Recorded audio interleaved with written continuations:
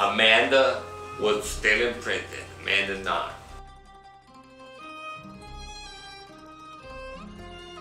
What got you interested in Amanda, and to what lengths did you pursue your interest in Amanda? Dude, why did they call her Foxy Lassie? She's hot.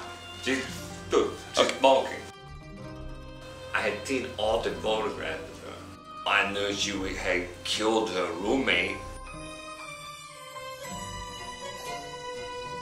I knew more about Amanda than most people do after reading her top-selling biography.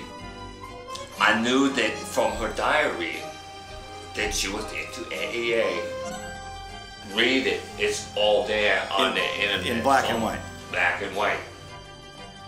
And I'm thinking Amanda would like and respect a guy like me. Hell yeah. When she came out of prison. If you devoted yourself. If I knew AEA the way she liked it. I was her Rapunzel, bro. I was the dude that was gonna pull her by her fucking hair out, of the cell and over my shoulder to my cave. I'd nail her 6 ways to Sunday, bro. I love her.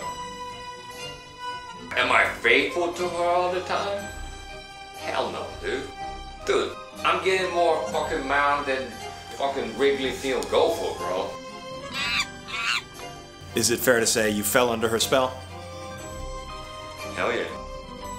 Hell yeah, I never said I love Amanda. If you're out there, will you marry me? The Deaf Frat Guy Podcast. All balls since a couple of weeks ago. All balls.